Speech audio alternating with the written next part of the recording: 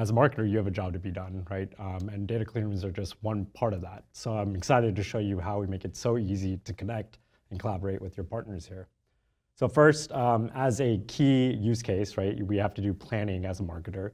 One of that key analysis that we have to run is audience overlap. So what I'm going to show you here is how easy it is for an advertiser and a publisher to bring their data sets within a clean room and run this overlap analysis. So as you can see, I've gone ahead and loaded up my table as well as my collaborators table, in this scenario, publisher.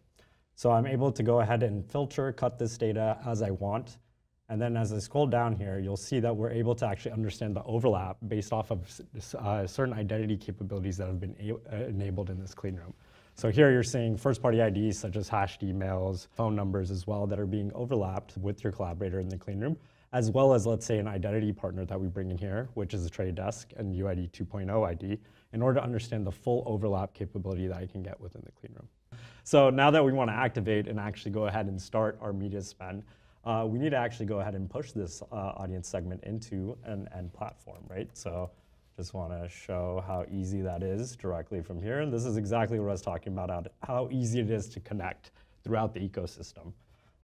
And so once we go ahead and push this over, this will then be ready for us in the end destination platform, which is Meta here. So we can actually go there and activate this segment. Let's see it.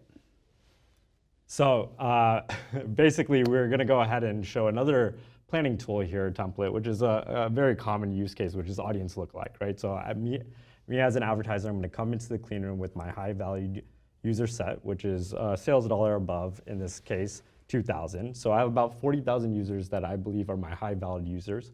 A publisher is going to be able to come into the clean room with their full user set and all their attributes that they have.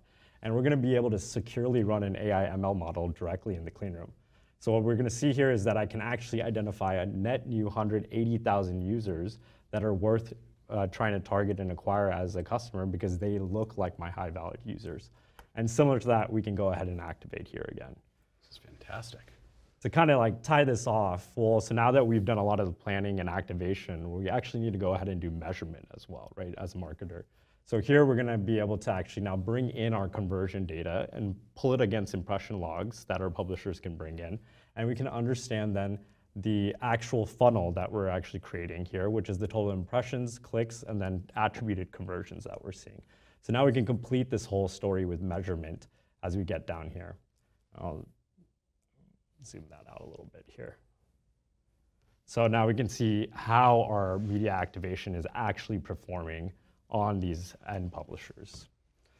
And I just want to kind of tie it off here with some other cool insights that we can do from a measurement perspective. So here, we're actually able to then measure the LTV of our customers with a publisher in one clean room where we're bringing in, let's say, a programmatic publisher. And then we can actually understand how this halo effect occurs when we hit this off of a walled garden clean room, in this case an AMC clean room, to understand when multiple exposures are happening, how does that impact our LTV and our performance of our media spend here. And then just to kind of showcase how we're connected throughout all these walled gardens, you can see that you can actually bring this into a unified fashion across multiple clean rooms, multiple walled garden clean rooms here as well, to understand what is the unique, distinct reach I'm getting across all of these, as well as what is the performance of these relative to each campaigns. This is fantastic. It doesn't get much easier in terms of ease of use than this.